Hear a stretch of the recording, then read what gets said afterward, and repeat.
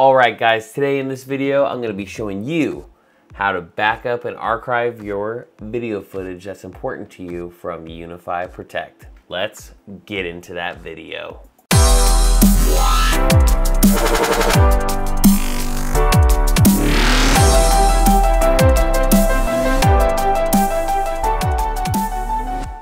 Alright guys, but before we get started, I just wanted to let you know this is not an automatic thing. I wish it was a feature where it would just pick and choose and be able to automatic. When I first thought of this, when I heard about it coming out, I was like, oh man, this is awesome.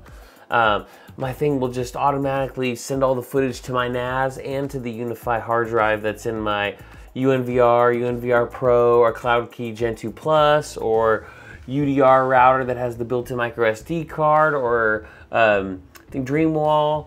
I was hoping all that would just be able to automatically do it and send all your footage over there like an extra, just double storage, like an offsite or somewhere else storage on your network or something. That would have just been freaking awesome. But it's something you have to do manually. So basically all this is gonna do is, let's say you have an important footage that you want, like let's say somebody broke in, or you see a cool animal in your camera, or your dog or your kids are doing something funny, or you want to show something to the cops at your business or whatever. To have an extra copy other than just downloading it from your phone, on your phone app Protect, you can download it to your phone and save it on your phone, or on the computer where you can save it on the computer, download it, the little file onto the computer, or to the cloud up somewhere. This is just letting you do the same thing but to your NAS. I mean, hopefully one day they'll let us just send it to your NAS in general, and that would be freaking awesome. But maybe they'll make their own NAS. That'd be cool too. There's a lot of speculation, but who knows. But yeah, let's get started. I'll stop rambling and we'll start it right now. So the first thing you're gonna wanna do, you'll see video archiving right here at the main home screen when you log into Protect. There is also another screen we can do it too. I'm gonna show you both options.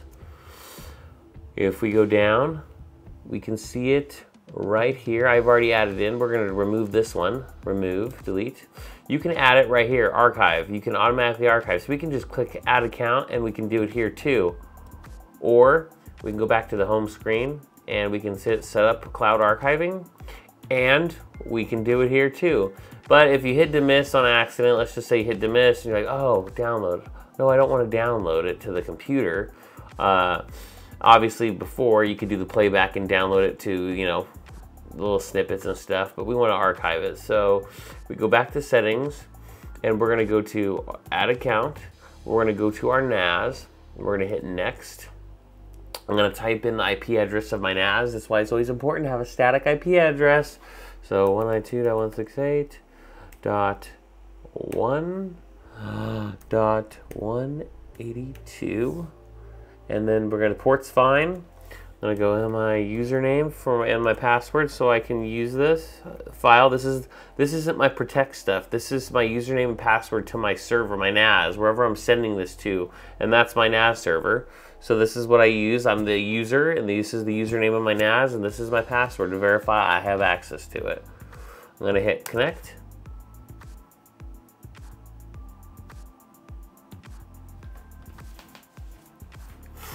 And give it a minute here. Look, oops, oh, password's wrong, whoops. That's what it was. Okay, and now we should be going here. I think I did it right. Let me make sure. 192, yeah. No caps lock, yeah. Let's see. What the heck? Okay, let's do this again.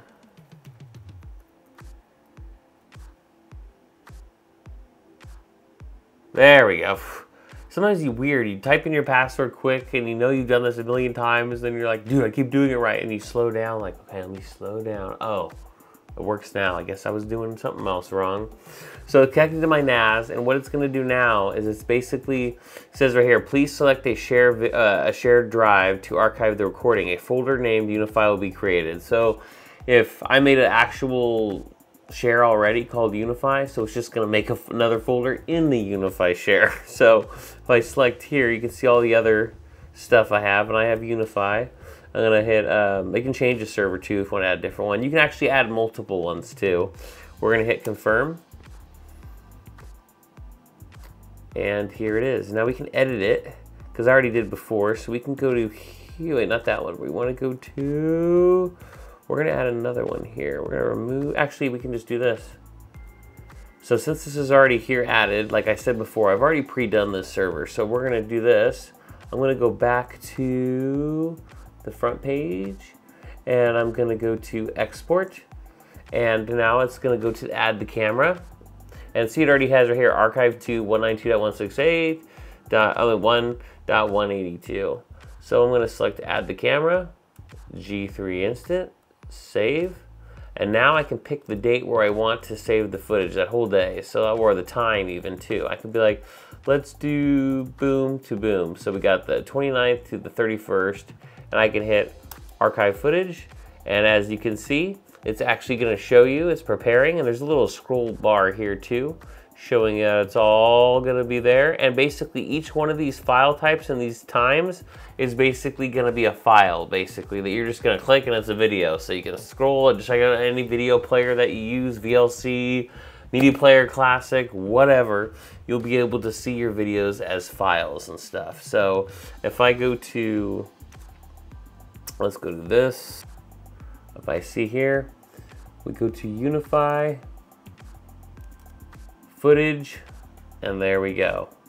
There we go, right there. We have our Unifi footage right here. And if I click, you can see they're just file types. And you can see it at different times too, because I added it. So it's just gonna have different file types right there, and they're just video files. And that's all it is. But hey, if you guys like these videos, please like, subscribe, and hit that bell notification so you guys don't miss any of my videos. I do these videos for you guys. I hope you guys like these videos. I mean, this is pretty freaking cool. It'd be even cooler though if you could just have an NAS anyways and not even have to use any of your storage or anything like that on your actual Unifi devices. But hey, you know, it would be cool just to have options. The more options, the better. And then if I want to delete that share, like I said again, settings, we can go here and just hit remove, yes, delete, and it's gone. Done, done, done. So hey, I'll catch you guys in the next video. And what I always say, I hope you and your family are having a rock and rolling day. Peace out, and I'll catch you in the next video.